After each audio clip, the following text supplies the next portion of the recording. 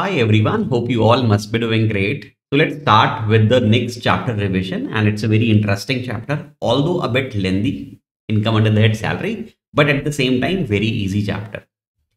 So I'll be doing it into two parts. Half of the salary I'll be covering today, and remaining half I'll be covering in my next lecture, right? So let's understand what are the things you should know. If you want that I should be in a very comfortable position in this chapter, then these are the contents which you should know about salary. First of all, you should understand what is employee and employer relationship, because if there is a relationship of master and servant, then only the income can be taxable under that salary. And if this relationship is not there, then we will not tax that income under the head salary. It will go in any other head, right? So I'll discuss about that also. Second, an important thing, you should understand how we tax salary. We know that salary is taxable on due basis. Whatever the amount which gets due during the previous year, that will become taxable. And we also know that salary can be taxable on receipt basis also. So we say like this, that salary is taxable on due basis or receipt basis, whichever is earlier. Receipt basis, by receipt basis, you understand if you are getting advance salary, then also it is taxable. I'll talk about that. Very important. You should understand about components of salary. What are various components of salary and how you will be dealing with them? How much amount would be taxable? How much is exempt from that component? Because we understand there are few components which are fully taxable, like basic salary is always fully taxable. Dearness allowance, bonus, commission of any type. Let it be commission is fixed in percentage or it is fixed in amount. Any type of commission, these are commission or fees are fully taxable.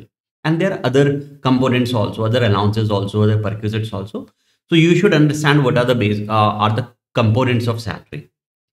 So first we will deal with allowances. There are two kinds of allowances: official allowances and personal allowances. Official allowances are actually not the income for the employee. Why? Because employee does not derive any benefit out of it. Official allowances are something which you receive because employer pays you because he would like to get the work done of office. You have to spend each and every penny for office purpose. You are not taking anything to your home. So that is the reason official allowances are not taxable under any of the regime, whether you are following default tax regime or you are following optional tax regime. Official allowances will be exempt. It will not be taxable. But yes, if employees saves anything from that official allowances, let's say he's getting official allowances of 10,000 rupees per month, and out of that person spends 9,000 for office purpose, and that employee saves 1,000 out of it. In that case, whatever is the saving, that will become taxable. Otherwise, official allowances are fully exempt in both the tax regime. Second is of personal allowances. If question is asking that you have to compute the salary income as per the default tax regime new scheme, then all personal allowances would be taxable. All personal allowances are taxable. HRA is taxable, children education allowance, hostel allowances, underground allowances.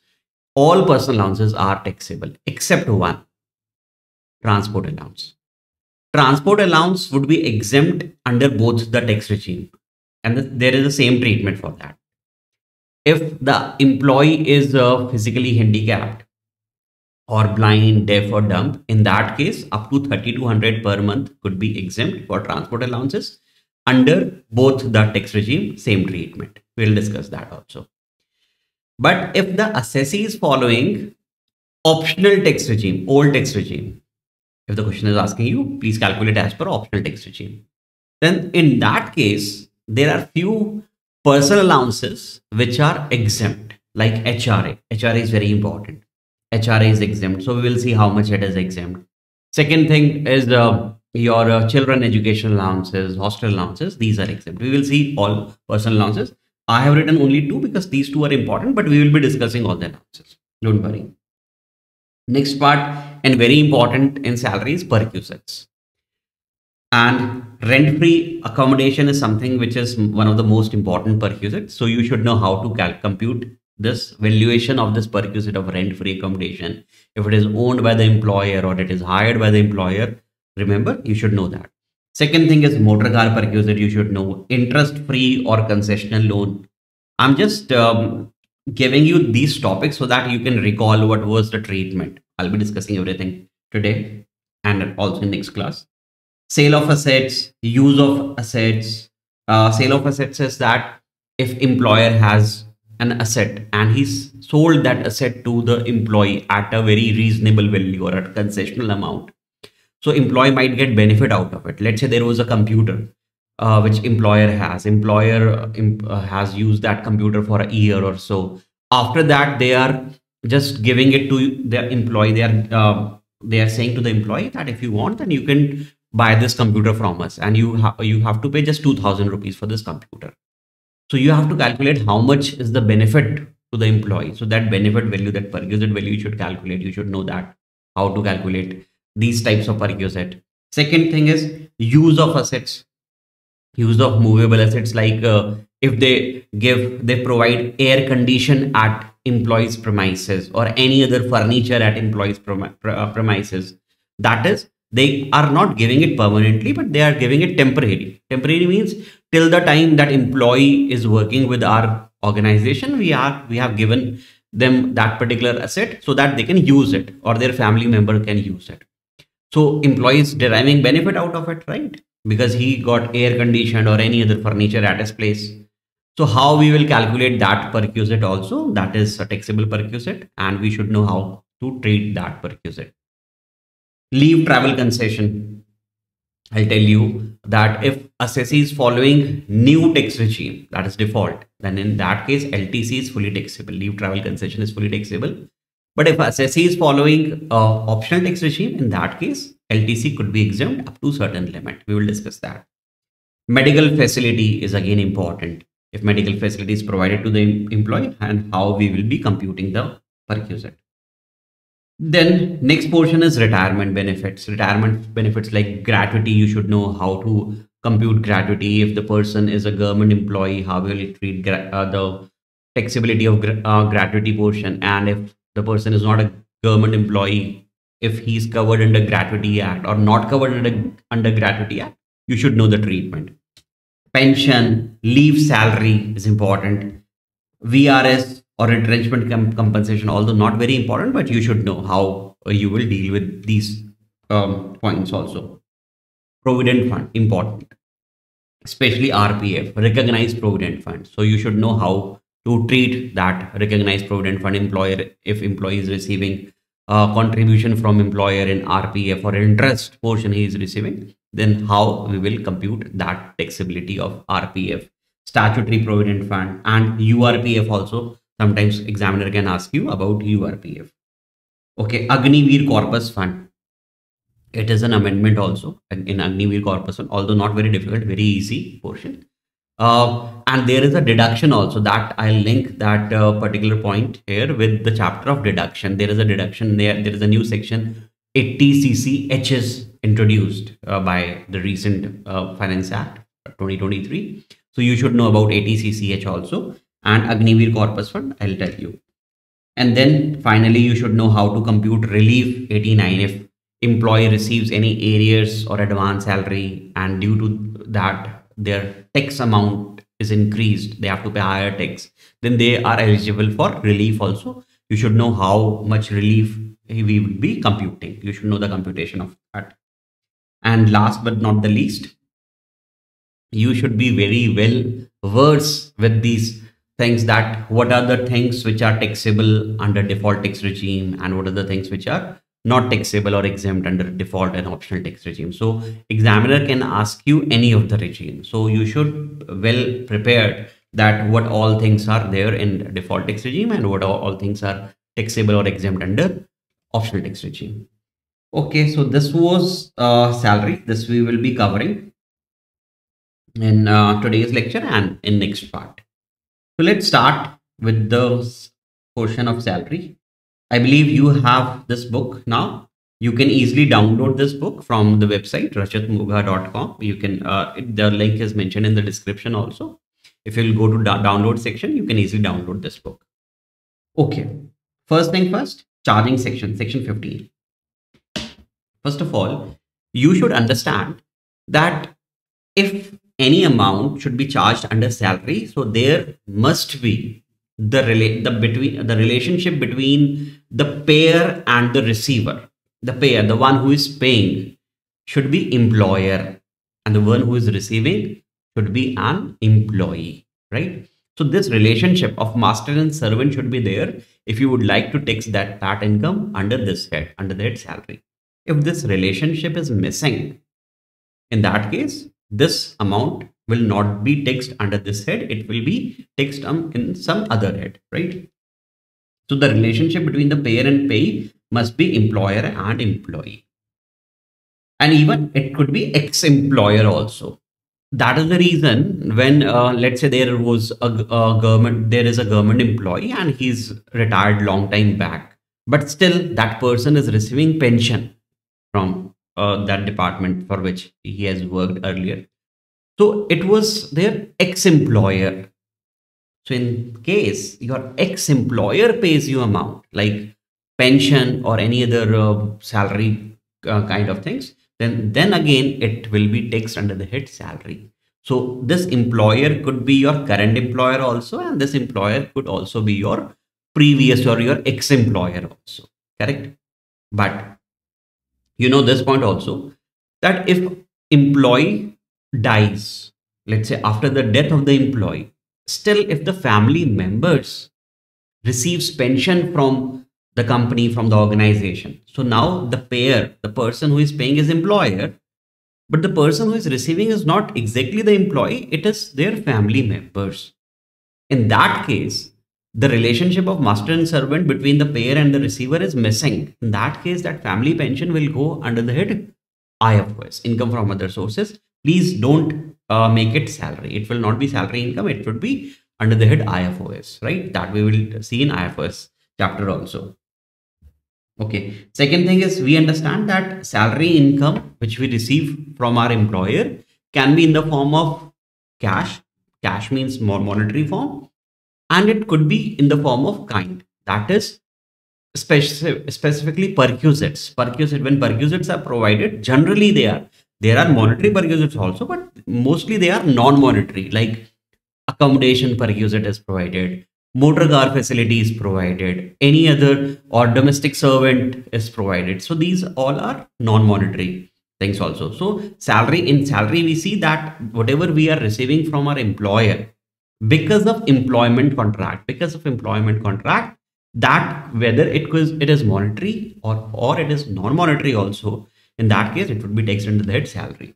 See, I have used the word there should be employment contract, because sometimes it might happen that employee is providing some services and these services are outside the scope of employment contract. This is something which he is providing extra, and in that case, for providing these services, the employer is paying that person an amount. So that amount will not be taxed under the head salary. Why? Because this is not as per the employment contract. Let's say I give you an example. The same example I have given in the Hindi and English lecture also. This the second lecture which I record. Let's say there is an employee and he's a finance manager. Let's say he's a chartered accountant, and he's working with Nestle Limited. Nestle Limited is the employer, and this person is a chartered accountant. He's working as a finance manager. He's an employee. So he's getting X amount per month as salary. So that amount is salary. But at the same time, this particular person, the employee who is a chartered accountant, at the same time, he is a good chef. And this is, and he's quite famous. He's quite famous. He has his YouTube channel and he's quite famous. And his employer also knows about this. An employer, his boss tells him that we have a party, we have an office party. Why don't you act like a chef? Please, in that particular function, you will arrange everything. You can bring your team or will help you. You would be like a chief chef. You will be the main chef over there. Okay. So in that case, he says, okay, boss, I'll do that thing. And for that, the company is paying, Nestle is paying, let's say 50,000 rupees to him. Okay. So this 50,000 rupees which he's getting, is it because of employment contract? The answer is no. He's a finance manager. He has a finance background, right? That 50,000 rupees he is getting, which is something which is outside of the employment contract. So this amount which he has received, you cannot say, although the payer is employer and the receiver is employee, but the amount which the amount which he's getting is not because of their employment contract. So in that case, it will go in either PGBP or IFOS, that we will see.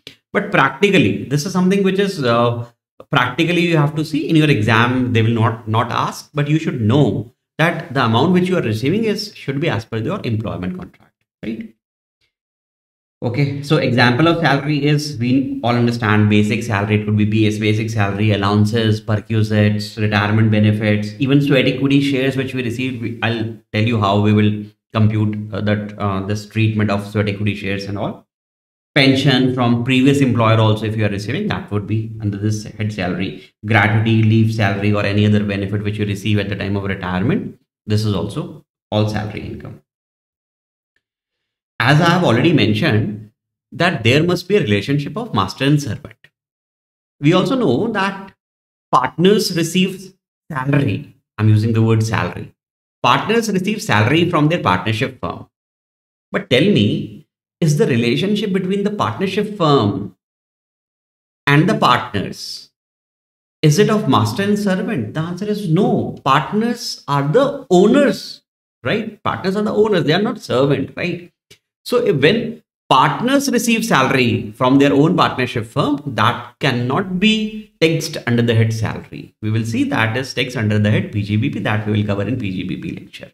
Okay. Second thing is, there are member of parliament or member of legislative assemblies, MPs or MLAs. They are not government employee. They are not government employee, right? They are just elected members. They are not government employee, but they receive salary also from government. But is the government their employer? The answer is no. Government is not their employer. So in that case, when MP or MLA receives any salary from government, that will be taxed under IFOS. It will not be covered under salary. Correct? Okay. Do you understand this phrase? Contract of service and contract for service.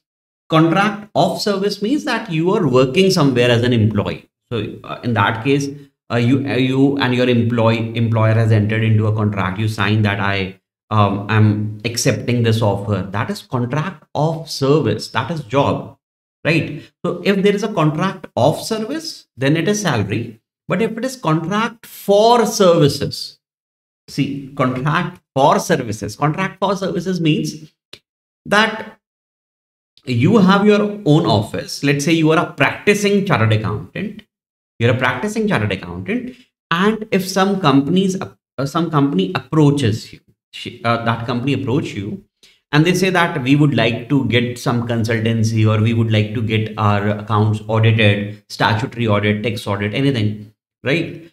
So you can accept that, or you can deny also, right? So this is what this is. Are you becoming an employee of that company? The answer is no. This is a transaction that is principled on the basis of principal to principal. That is not on principal to servant, right?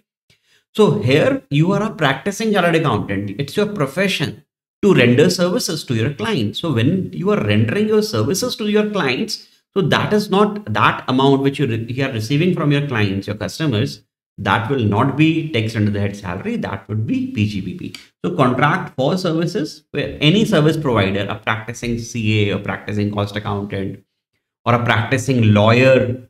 So these all things are on principal to principal basis. That is contract for service, right? Although contract of service, contract for service, not very important for examination, but you should know. Okay, one more. Foregoing of salary and surrender of salary. Forgo means you are not taking salary, but you are diverting your salary income to someone else. You are diverting. You are saying to your employer, you have said to your employer that don't give salary to me, give this salary to my mother. So you forgo the salary. You are just diverting that salary to your mother. So will you still be taxable? Will income tax act will say, income tax officer will say, this is your salary? The answer is yes. If you even divert your salary to someone else, then it doesn't mean that you will be discharged from your obligation. No, it will be, it is due in your hands and you have to give tax on it also. Sir, I have not received, sir, my mother has received, so my mother will pay income. No, you are just diverting your income. That is forgo. Or if even if you can say, don't give it to your my mother, give it to my brother, or even to give it to my padosi. Padosi means neighbor. So give it to my neighbor or give it to any orphanage. Let's say if you are saying that, but you are giving directions to your employer. When you give direction to your employer, don't give it to me, give it to someone else. And who you tell also, please give it to my mother, give it to my brother, give it to my neighbor, give it to that orphanage. In that case, that is called forgo of salary. Forgo of salary, it is irrelevant. You will be taxed. The employee will be taxed. It will become income of the employee, right? Second thing is surrender of salary. Surrender of salary is like you are acting like a monk. I don't want salary, sir. I will work free for you. I will work free for you. Whatever salary you have to give it to me, don't give it to me. Employer will say, then whom should I give this salary? You say, I don't know. I don't know. You have to manage it yourself. You're saying to your employer, you can manage that money. I don't know. Whatever you would like to, wherever you would like to give that money. I am not saying anything, but I'll not take salary. That is called surrender of salary. So when you are acting like a monk, right? You don't want salary. You will work for free. Rarely it can happen, right? But if this is the case, surrender of salary. So surrender of salary is not taxable. Surrender of salary is not taxable because now the salary is not getting due in your hands. In the first case, the salary was getting due, but you were diverting it to someone else and you are indicating also. That is forgo. Forgo is taxable. But if it is surrender, please don't tax it, right? Easy. Okay. Next is computation of salary. Important and easy. Again, first of all, I always tell my students that whenever you will get this question of salary in your exams or anywhere, anytime when you are practicing also, please make a list of all the things which you are getting, everything which is mentioned in the question, please make a list of. So let's say in your examination, you get a salary question and it is mentioned over there. That employee is getting basic salary, employee is getting DA, that person is getting house rent allowance, that person is getting any other allowance like overtime, lunch allowance, medical allowance, anything. That person is getting perquisite, so and so. So many things are mentioned over there. Just go and simply first make a list of it. Just make a list of it. Don't worry about the taxability. You have to make a list of it.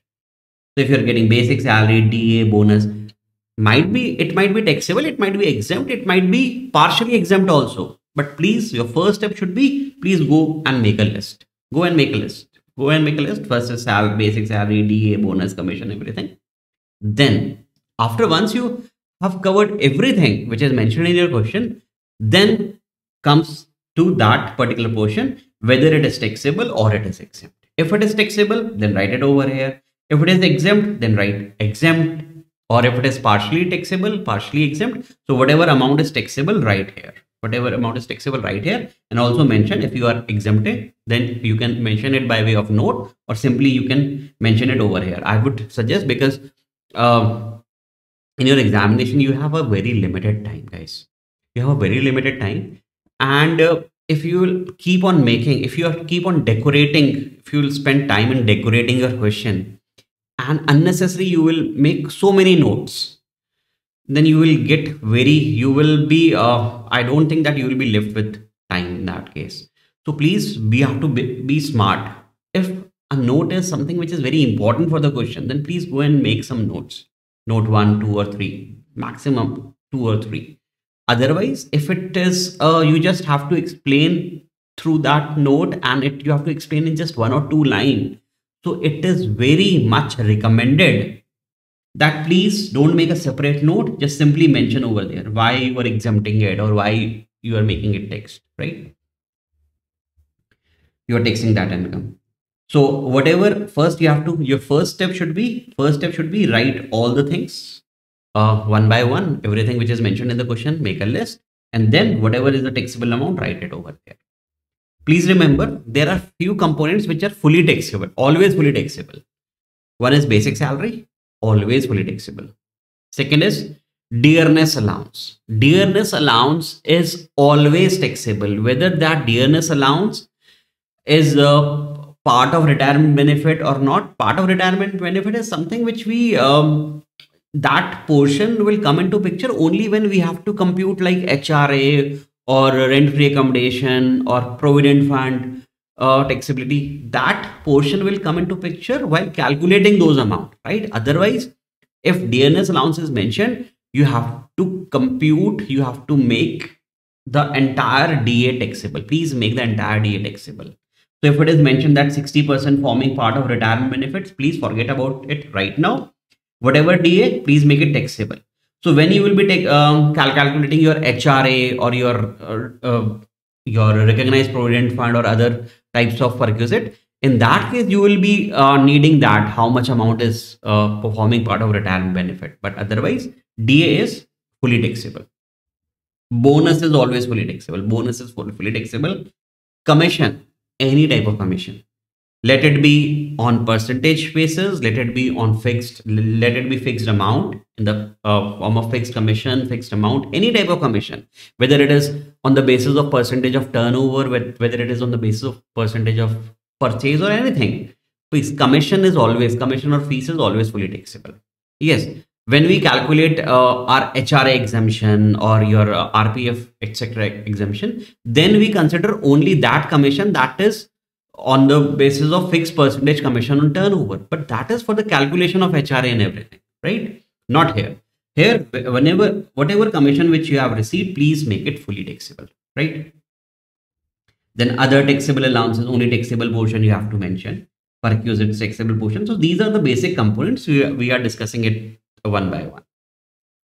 Right. So once you calculate your gross salary, once you have calculated your gross salary, after gross salary, there is a deduction available. There is a deduction available. You understand that is section 16 deduction. There are 3 deductions in section 16. One is standard deduction, and standard deduction is available in both the tax regime. Whether you are following default tax regime, standard deduction would be available. Same gross salary or 50,000, whichever is lower. Or you are following optional tax regime, standard deduction will be available. In new tax regime, in default tax regime, only standard deduction is available, no other deduction. Because we have other deductions also, 2 more deductions. Entertainment allowance deduction and tax on employment. But these 2 deductions are available only under optional tax regime. If assessee is following default tax regime, 115 BAC, or I can say new tax regime, only give one deduction. Only give one deduction. If they are following optional tax regime, you can give all 3 deductions if they are there. Okay.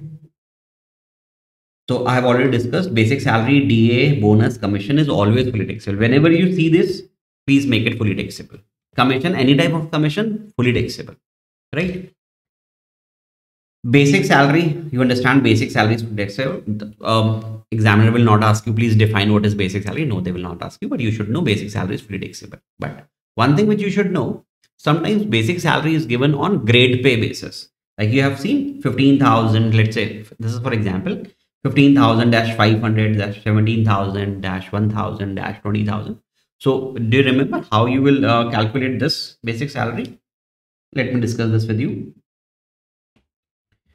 So let's say it is mentioned in your question that employee is getting on the basis of grade pay. So this is grade pay. So let's say it is mentioned in the question that his grade pay is, whenever he joins, his grade pay is 15,000-500-17,000 let's say 1,000-20,000. So how you will compute this basic salary? So it means whenever the employee joins this organization, whenever the employee joins this company or organization, he will be getting basic salary of 15,000 per month. He will be getting, his basic salary would be 15,000 per month. So his basic salary, his or her basic salary will be 15,000 per month.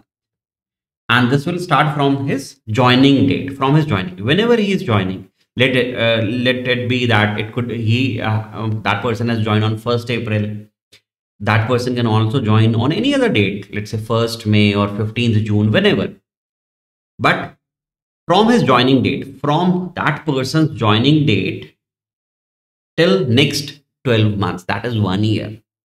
The first 1 year, he will be getting basic salary of 15,000 per month. Each month, he will be getting 15,000, 15,000, 15,000 and so on.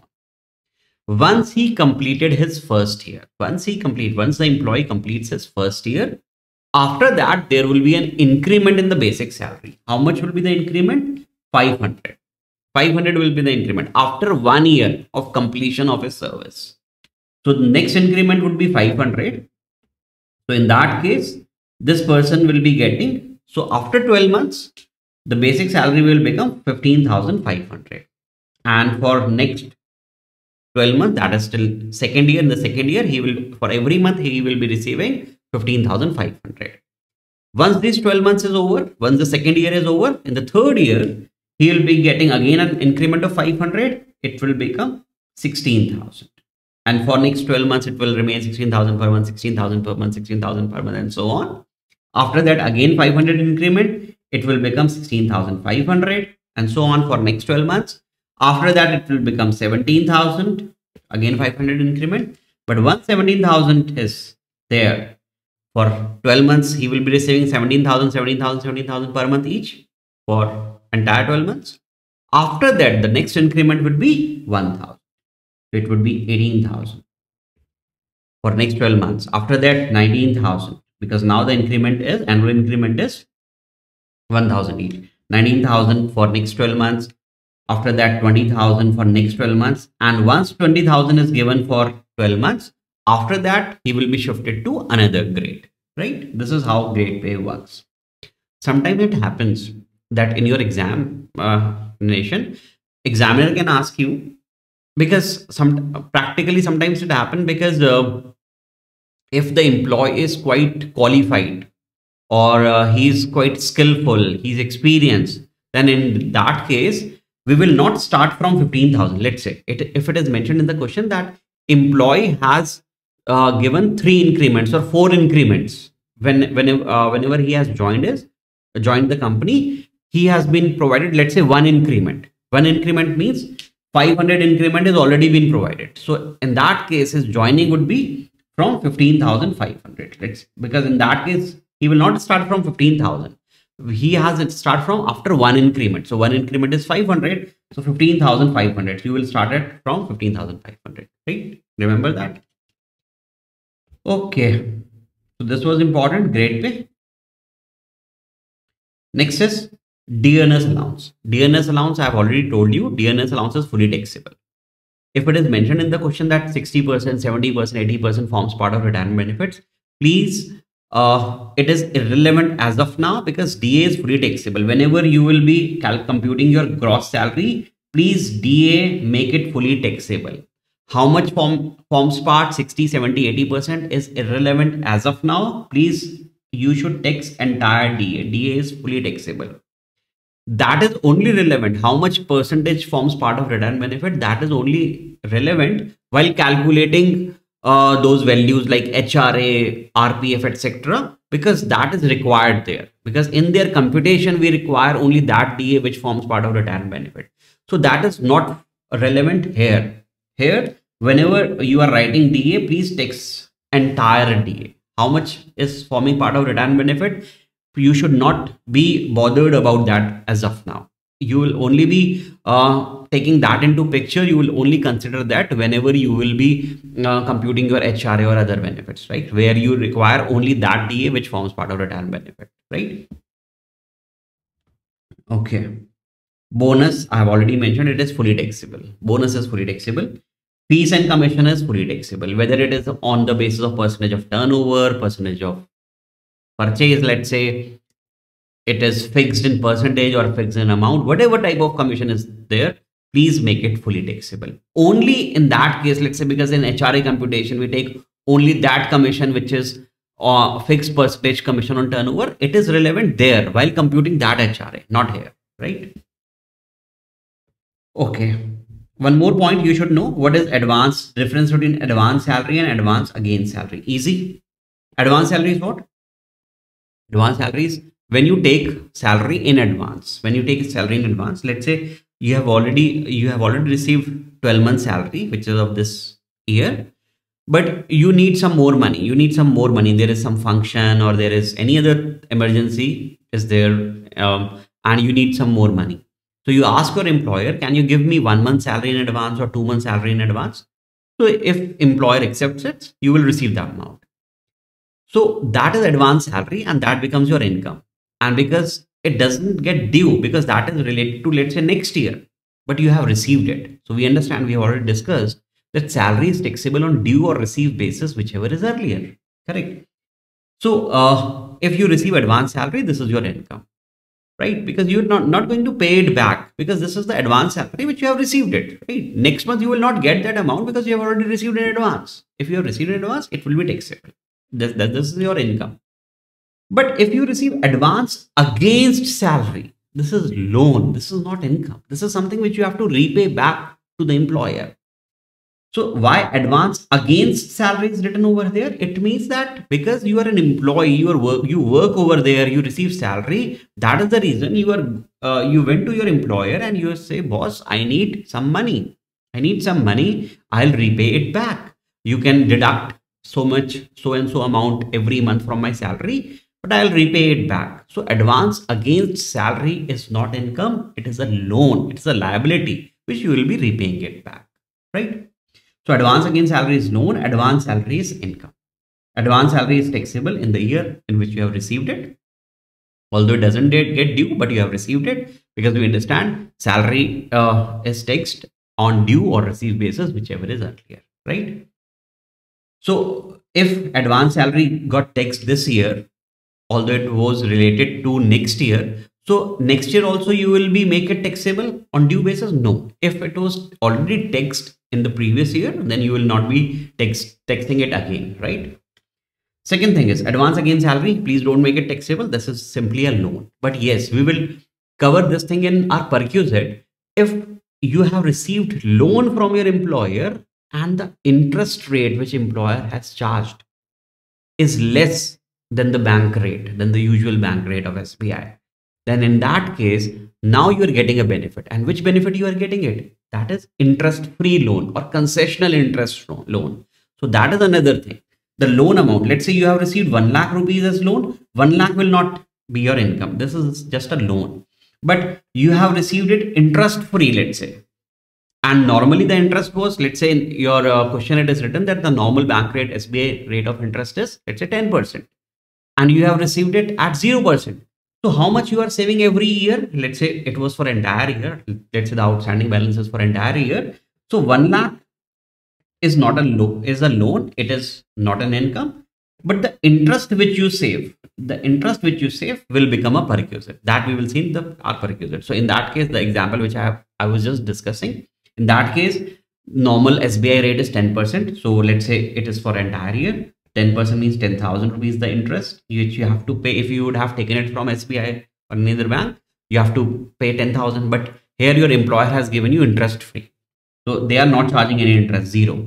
So how much is your perquisite? 10,000. So 10,000 will become your income in that case. That we will see in perquisite. But in perquisite, that is what? That is interest free or concessional interest loan amount.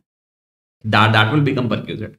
But the loan amount, the principal amount which you are taking, because you will be giving it back to the employer, that is not your income, right? And salary due date, this is quite important, salary due date, because you understand sometimes you see that salary generally, if nothing is mentioned in the question, then we will always presume that salary gets due on the last day of the month. Salary gets due on the last day of the month, right? But if it is specifically mentioned that salary gets due, let's say in the next month, let's say first day of next month or second day of next month, then you have to consider that particular instructions as per the question. But If the question is silent, please always assume that salary gets due on the last day of the month. What does this mean? Let me explain this.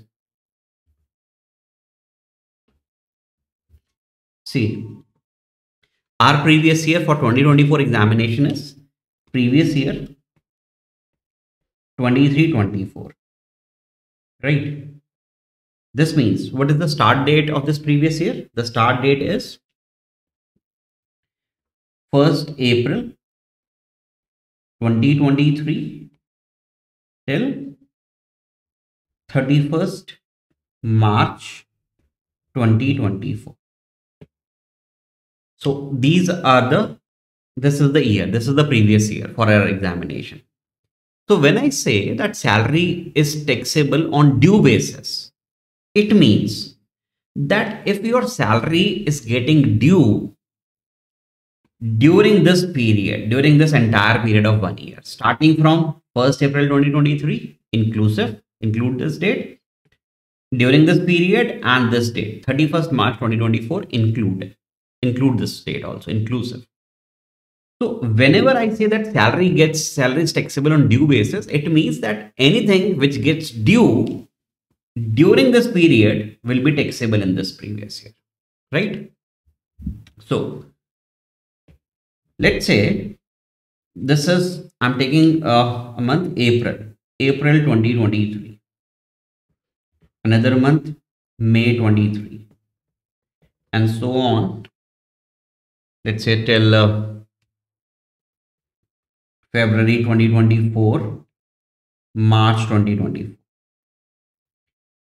If the question is silent, please always assume that your salary is getting due on the last day of the month, of the same month, last day of the same month. So please tell me if the salary I'm referring to is of April 2023.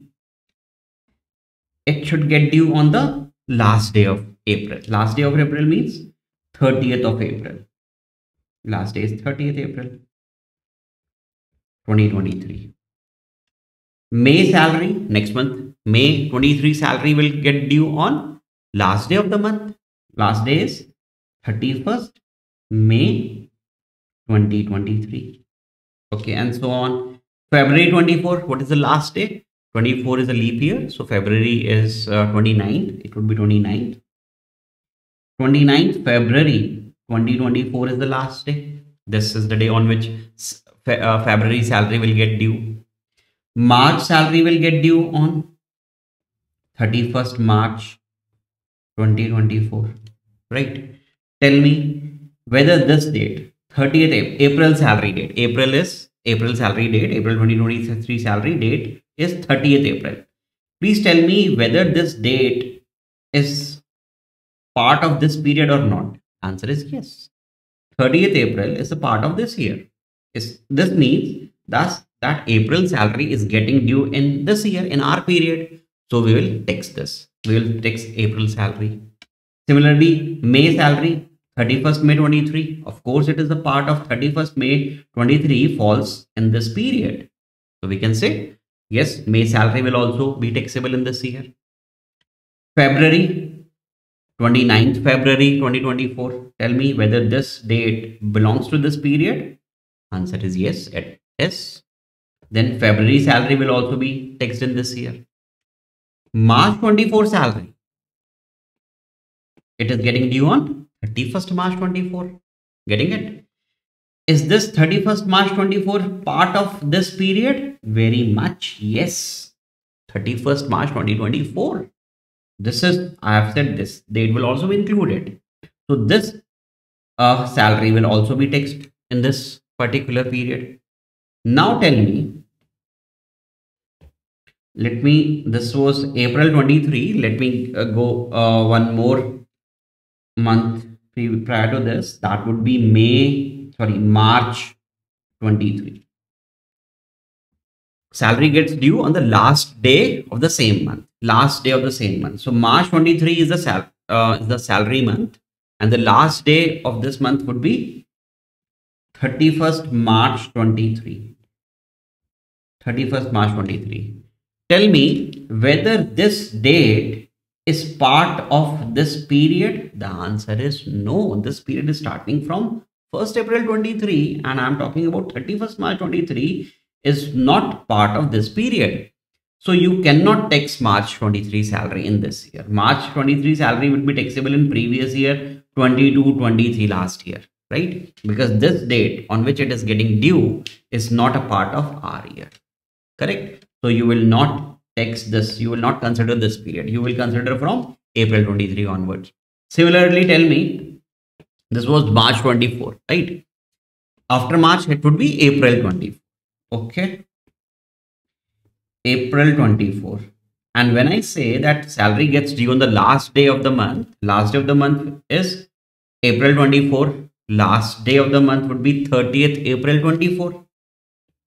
It will be 30th of April 24. Is this date? This date is the due date of April salary, right? This is the due date for April salary. Is this date part of my period? The answer is no. So this is 30th April 24. Our period is ending on 31st March. So this means this April salary cannot be taxed here on due basis because it is not getting due. That is another point, that if I receive this salary in advance, that is another point. Then it will become taxable. But right now I'm just discussing about due basis, right? So on due basis, if you ask me that, then April, I'll not take March 23, but yes, from April 23, I'll take April, May, June, July, and so on till February, March. March I can take, but April I'll not take. So if the salary gets due on the last of the month, then it is very simple.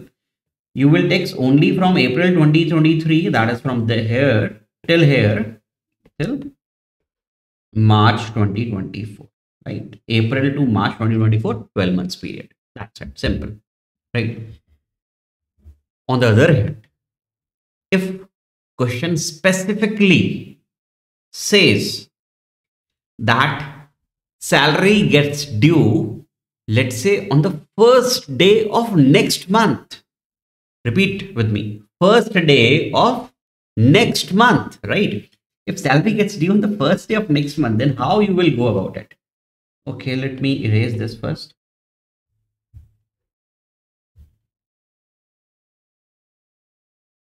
This is for sure. Our previous year is 23-24 for our 2024 examinations.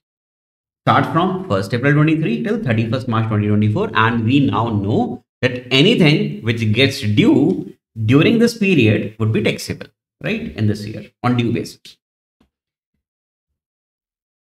And now I am saying that salary gets due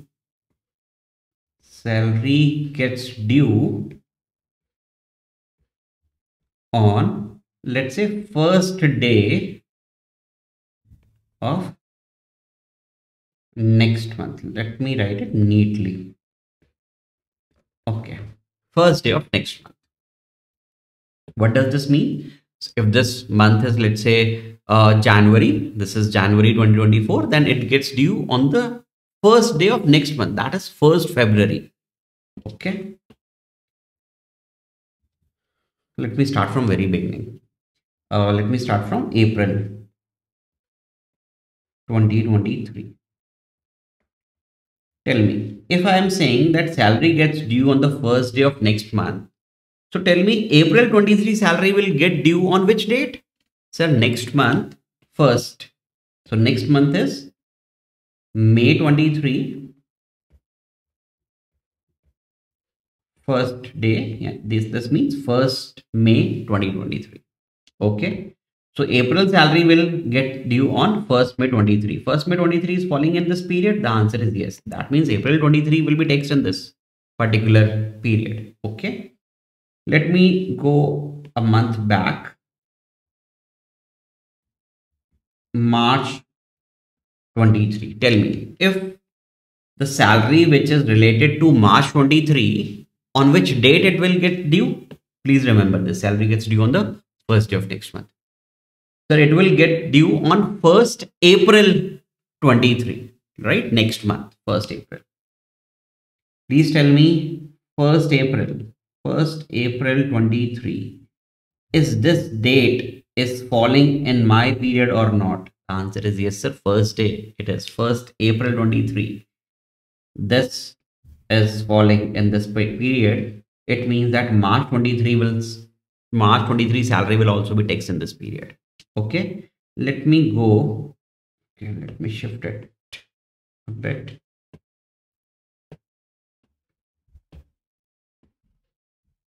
Let me go a month prior to this. February 23. Tell me, February 23. When will February 23 salary will get due? If I am saying that it gets due on first day of next month, February next month is March. So that is 1st March 23 is the date when it will get due.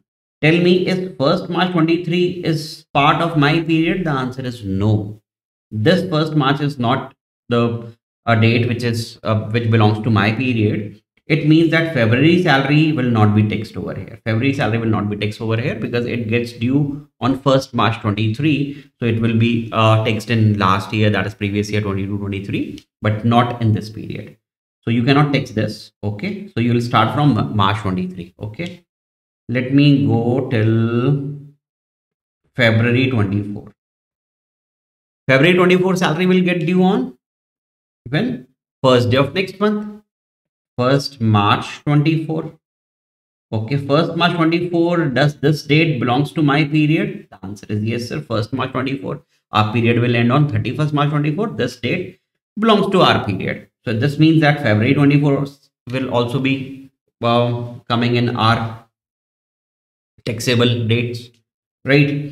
And next is March 24.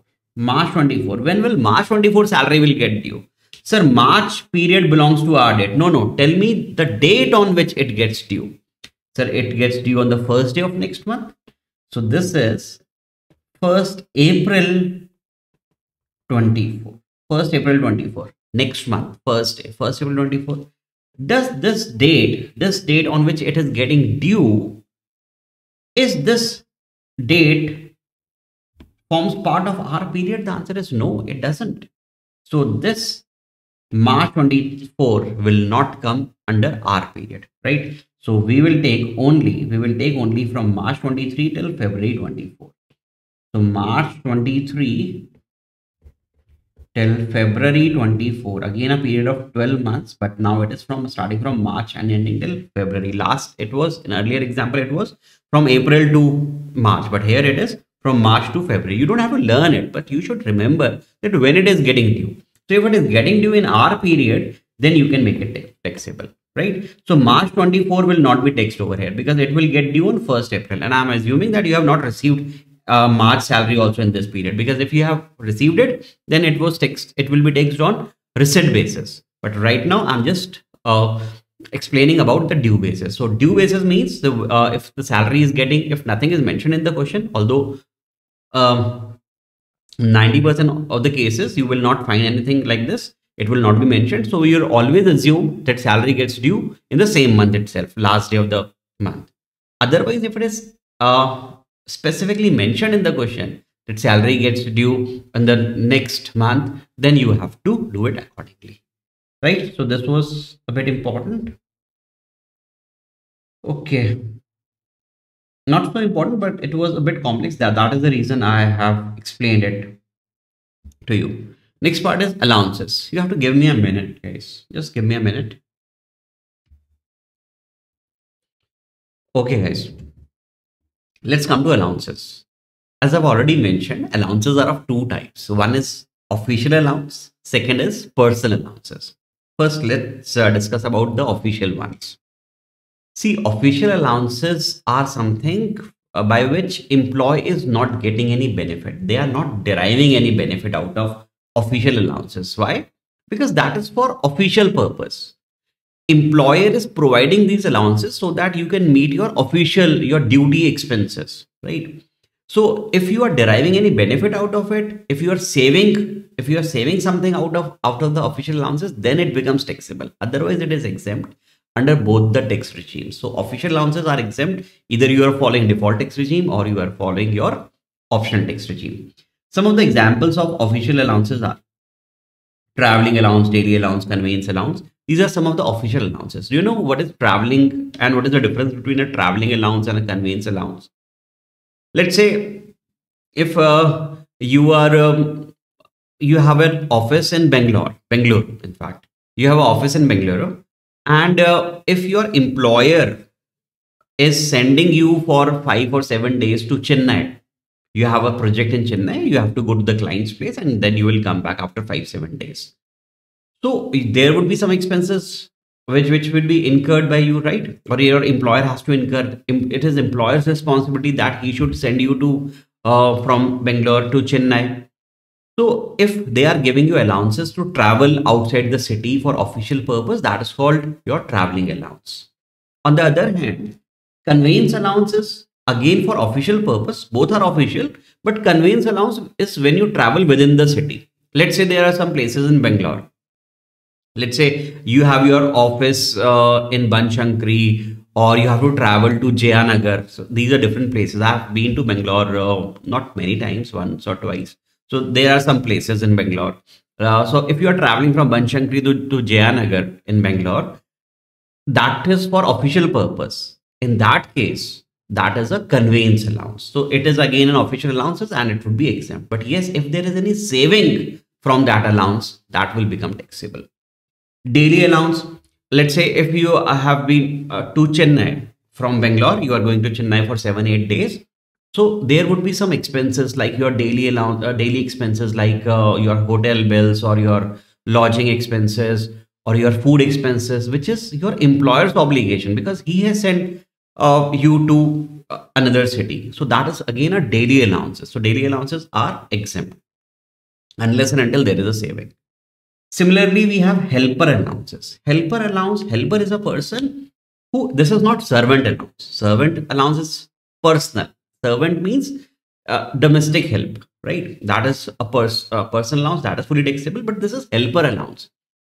Helper allowance is specifically in a marketing domain. Let's say there is an employee who is working as a marketing executive.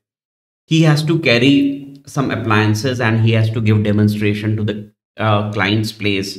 He has to visit to the client's place and they have to give demonstration. And sometimes these appliances are so big that that employee cannot carry those appliances on his motorcycle or motorbike.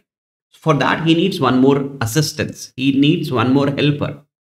So it is employer's duty to get a helper arranged for him so that that helper can hold that particular appliances and he will sit back and he will also help in giving demonstration of that appliances to the clients or customers.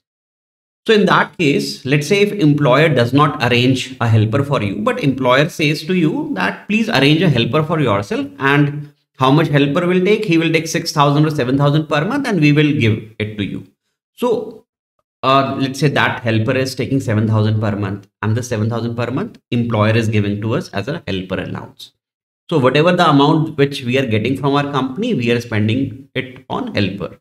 So that is a official allowances. Nothing would be taxable. But yes, if there is any saving, let's say you are getting 7,000 rupees from the company and you are paying only 6,000 to the helper. That is 1,000 per month you are saving every month. That will be your taxable, right? Helper allowances and official allowances.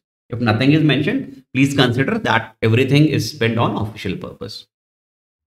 Academic allowance or research allowances. What are research allowances?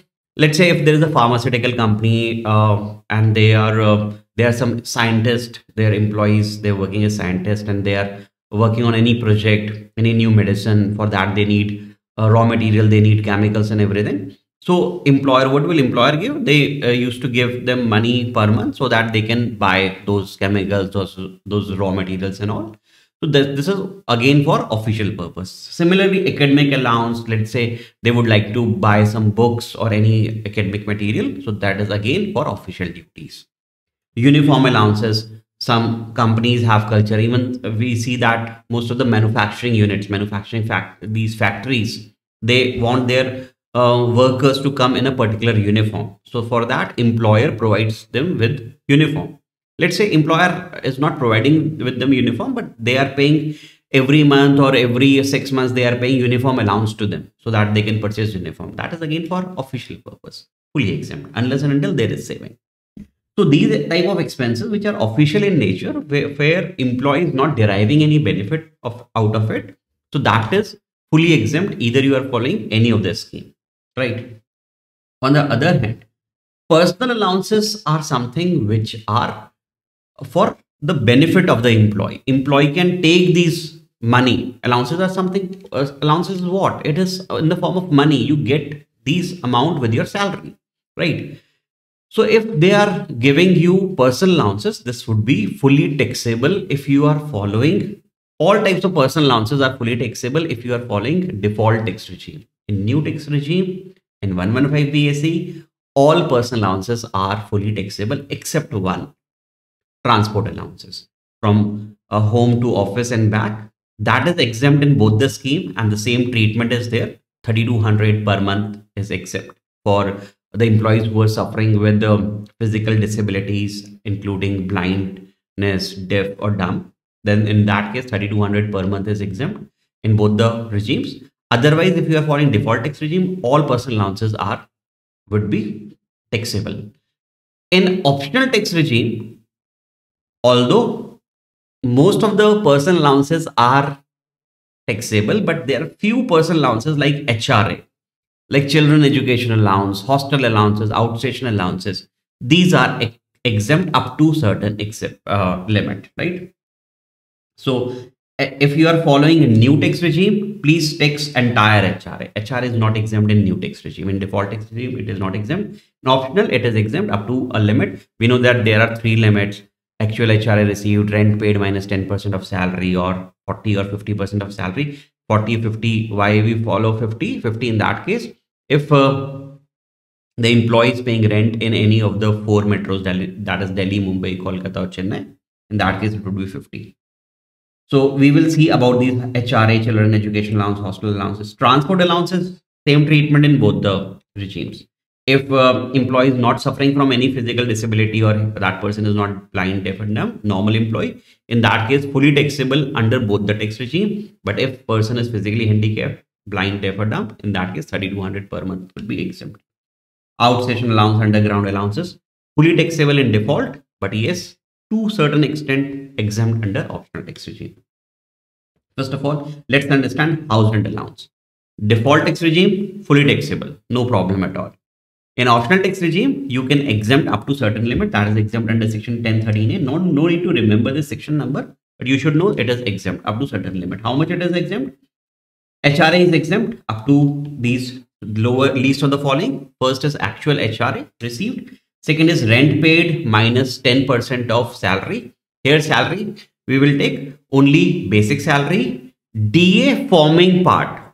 If question is silent about how much a DA forms part of retired benefit, if it is not mentioned in the question, please don't take DA in this particular calculation of RBS. RBS is retirement. I've given it a name, RBS, that is retirement benefit salary. So retirement benefit salary is why I have given this name, because this definition of salary, which is basic salary, DA forming part, fixed percentage commission on turnover, it is used in many places. Like here we will use it, HRA, in gratuity we will use it, in recognized provident fund you use it. Okay, we use this amount, we use this phrase RBS, this particular definition, at many places. That is the reason I have given it a name, RBS. That is called retirement benefit salary.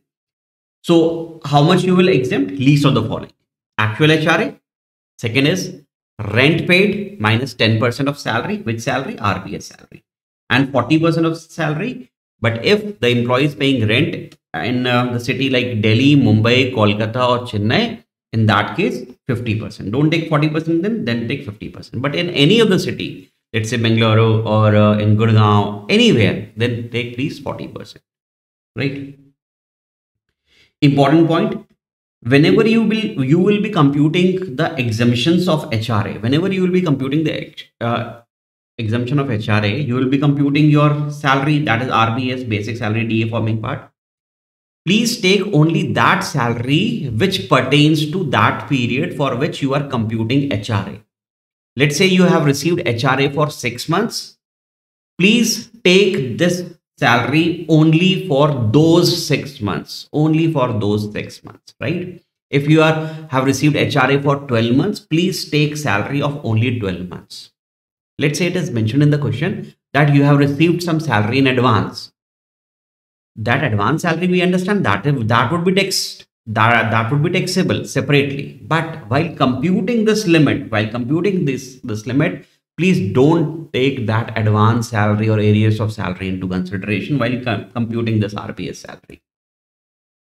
For the number of months you have received HRA, please take all the components of this salary, of this rent, of this RBS of that particular period only. Please don't take any advance salary or any areas of salary while computing our HRA exemption, correct? So any areas or advance should not be computed. And if the employee is not paying rent, let's say employee is not paying rent, in that case we understand second limit is rent paid minus 10% of salary. So if rent paid is zero, if the rent paid is zero minus 10% of salary would be a negative amount technically, but exemption cannot be negative, right? So we'll say zero. So if employee is not paying rent, so this limit would be zero. Anyways, the least of the three would be zero. So in that case, there would be no exemption at all, because least of the following would be zero. That means zero exemption. So it can come in MCQ, especially if the person is following default tax regime. So anyways, there is no exemption, right? HRA is fully taxable. But if the employee is following optional tax regime, and if there is an MCQ, they will give you so many points that employee is getting this, employee is paying rent so and so, he is residing here. And if the question mentions that there is no rent paid is zero, in that case, please don't waste your time in calculating those exemption, because you understand if there is no rent paid, there is no rent paid in that case, then this limit would be zero and least of the following would be zero, right? So if the employee is not paying rent, there would be no exemption allowed. And this is very important. Third point is very important, because it might happen that your HRA might changed in between. I think you must have done these such type of questions, that your HRA will change in between, or your rent paid will change in between, or your retirement benefit salary, any of the component like basic salary, DA, or any fixed percentage of commission on turnover changes in between.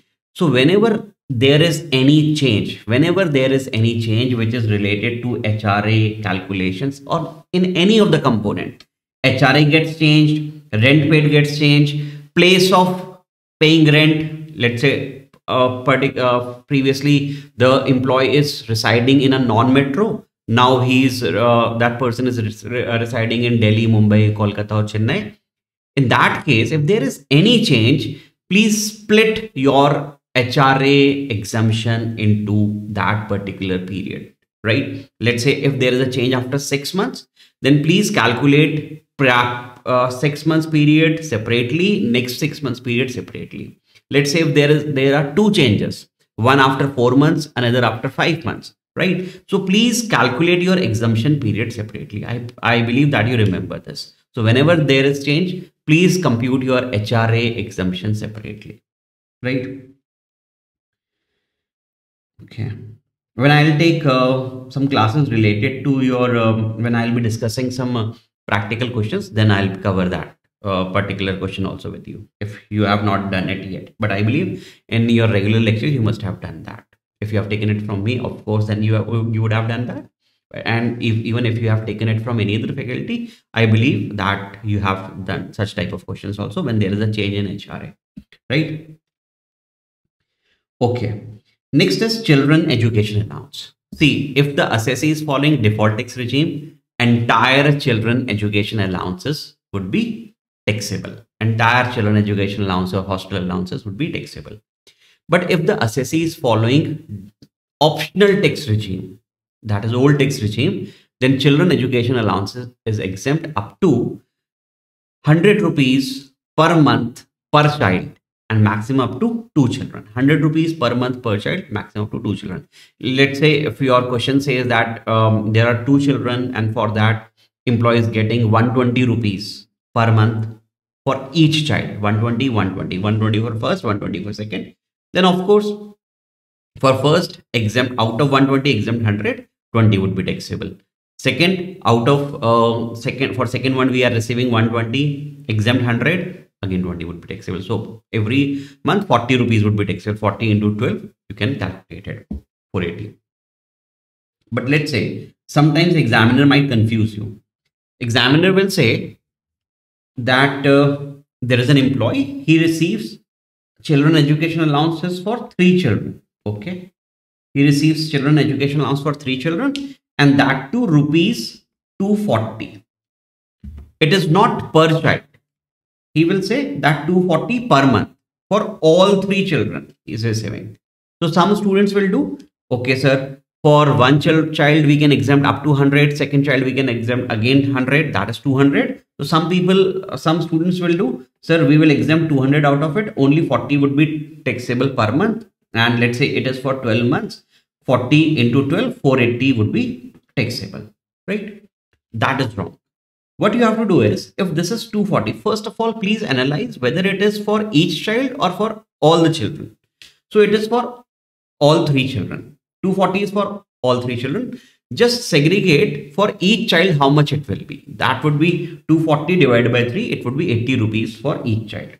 So for first child, second child and third child, we have received 80 for first, 80 for second, 80 for third. Understand? I have done 240 divided by 3. 80 rupees for each child. And we know that it can be exempt up to rupees 100 and for any 2 children. For any 2 children. So for first child, we can exempt up to 100, but now we are receiving just 80. So maximum, we can exempt only till 100, right? But here we are just receiving 80. So maximum exemption would be 80 in that case. For first, we will exempt 80. Taxability would be, how much would be taxable? 0. Okay, for first child, 0. Second child, it can go up to 100, but right now we are just receiving 80. So 80 would be exempt, again 0 taxable. And for third child, how much we can exempt? No, we will not exempt anything from third child because this exemption can only be up to for 2 children. So for this one, everything would be taxable. 80 rupees would be taxable. So how much is taxable per month? 0 plus 0 plus 80. That is 80 rupees per month would be taxable. Let's say into 12, that will make 960 rupees. So 960 would be taxable, right? So earlier we were computing 40 into 12. That was wrong. That was wrong. So whenever if examiner will try to confuse you, please don't get confused. So if it is for 240 rupees per month for each child, then for each child it is 240, 240, 240. But if they are mentioning that it is just for 240 per month for all 3 children, so please analyze it that for every child how much it will be, right? Same concept will go for hostel allowances also. Under default tax regime, entire hostel allowance will be taxable or children education because there is no exemption in default tax regime. But if the assessee is following optional tax regime, in that case, for children education, 100 rupees per month up to 2 children. Hostel allowances is 300 rupees per child up to 2 children, right? So hostel allowance is same treatment. I believe you remember this. 300 rupees per month up to 2 children, but only under optional regime, not under default regime. Under default regime, it is fully taxable. Transport allowance I have already discussed. If the assessee is not suffering from any disability, then fully taxable. Either optional scheme or default scheme, same treatment, fully taxable under both the regime. But if the employees are suffering with disability like physical disability, handicap, blind, deaf or dumb, in that case, up to 3,200 per month could be exempt under both the regime, same treatment. Outstation allowances. See, outstation allowances is given to those employees who works in transport industry. Like you can say truck drivers. Truck driver is one example. So they work in transportation industries, and the nature of work is that they have to spend their time, most of the time is spent outside their home, outside their city. So we give outstation allowances to them. Outstation allowance is a personal allowance, right? Is it a traveling allowance? No. Traveling allowance is someone which is given to you. I have given you the example that person is generally works in Bangalore. He generally works in Bangalore, but sometimes his company, his organization sends him to other places, right? The nature of job is such that generally he stays in Bangalore, but for official purpose, sometimes he has to travel outside the city.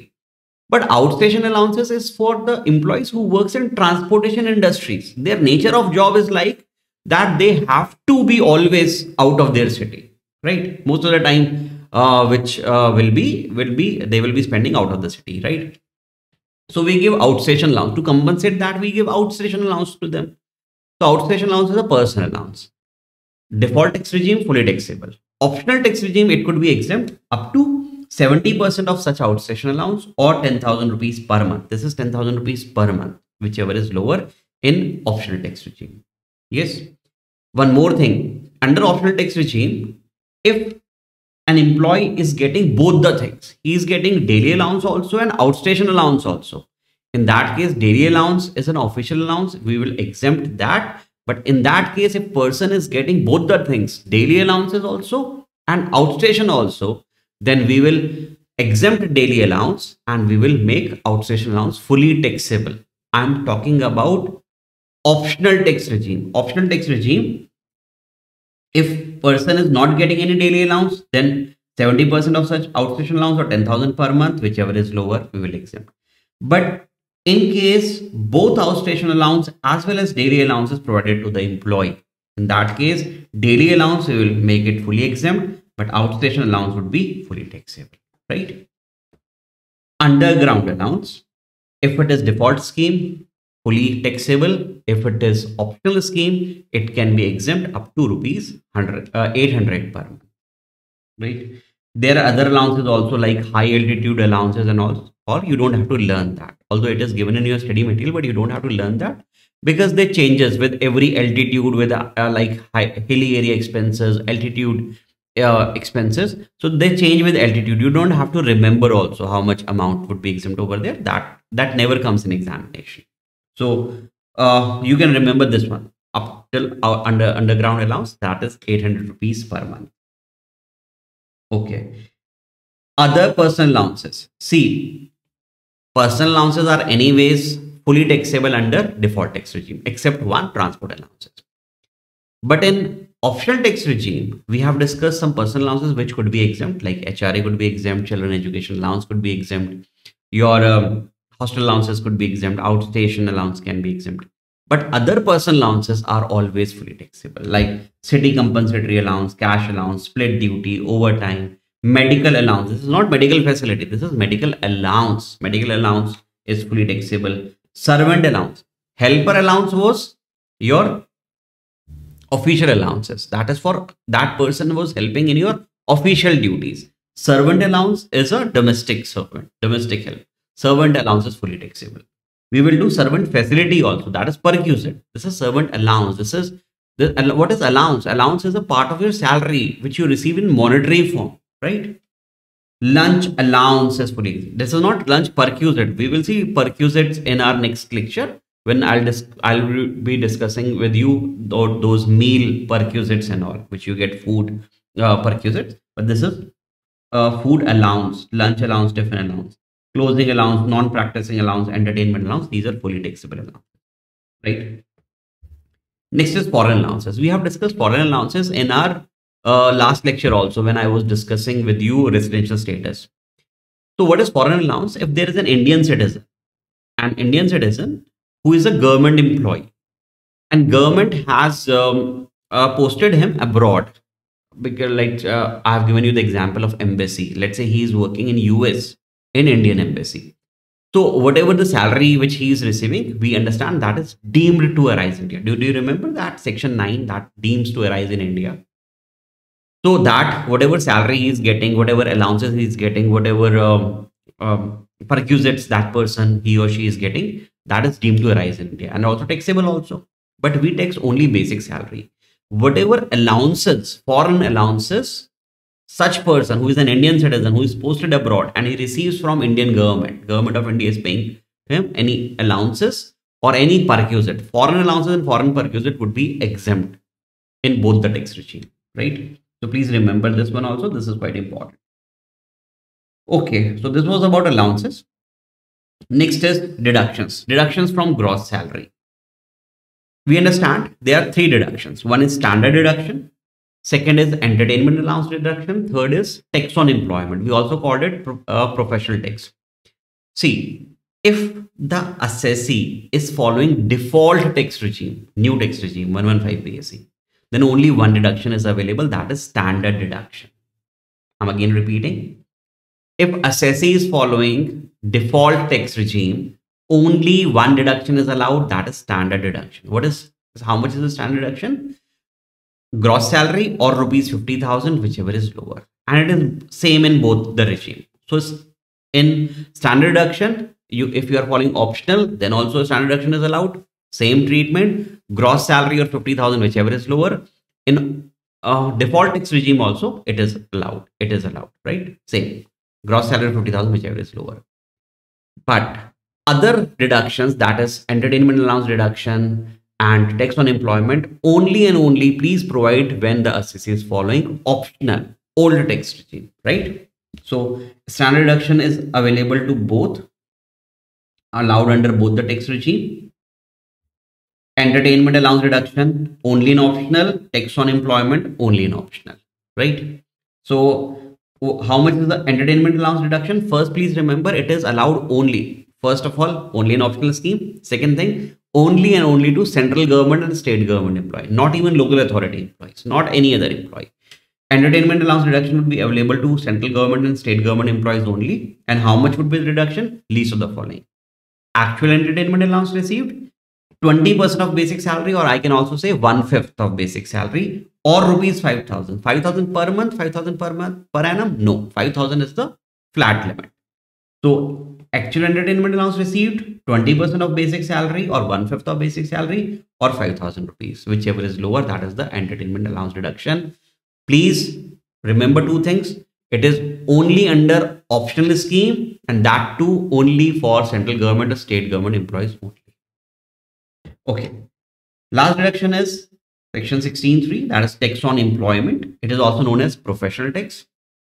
So whatever the tax on employment is paid during the year, during the previous year, that is starting from 1st April 23 till 31st March 24. If it is allowed only on cash basis, it is allowed only on cash basis. That is, whatever is paid during the year, only that is allowed. Either employee has paid it or the employer has also paid it, allowed. Please allow it. But it should be, please remember, it should be paid during the previous year. If it is paid after the previous year, it will be allowed next year because it is allowed only on cash basis, right? Second thing, important thing, if employer has paid this amount to you, if employer has paid this amount to you, again, you can claim deduction. But whatever amount the employer has paid, first make it part of your salary. First make it part of your salary. First it will become income and then deduction will be provided. Again repeating, if just employee has paid, simply give deduction. If employer has paid, first make it part of your gross salary. It will be part of your gross salary and then give deduction. Deduction will be given. No doubt deduction will be given. But if employer has paid, please make it part of your salary. Right? That is important. But please remember this deduction is available only under optional tax regime. Right? So tell me, let's say if assessee is following default tax regime, this deduction is not available. Okay. But if employer has paid some amount and the assessee is following default tax regime. So if employer has paid the amount, please make it part of gross salary. One. Deduction not available. Why? Because deduction is not allowed in default tax regime, right? Okay. So if any case employer has paid this amount, make it part of gross salary. Next is perquisites. So I think we can stop here. We will stop here in this part, and perquisites we will take in next lecture. Right? So till then, thank you so much. Bye and take care. I'll also try to upload question bank also so that you can start practicing questions also. That will comprise of your past year papers. Maybe starting from 2020, last 4 years paper, that is 8 attempts paper I'll cover. RTPs and MTPs with solutions for your 2024. Solution would be as per your 2024, right? So let's meet in our next lecture. Till then, thank you so much. Bye and take care.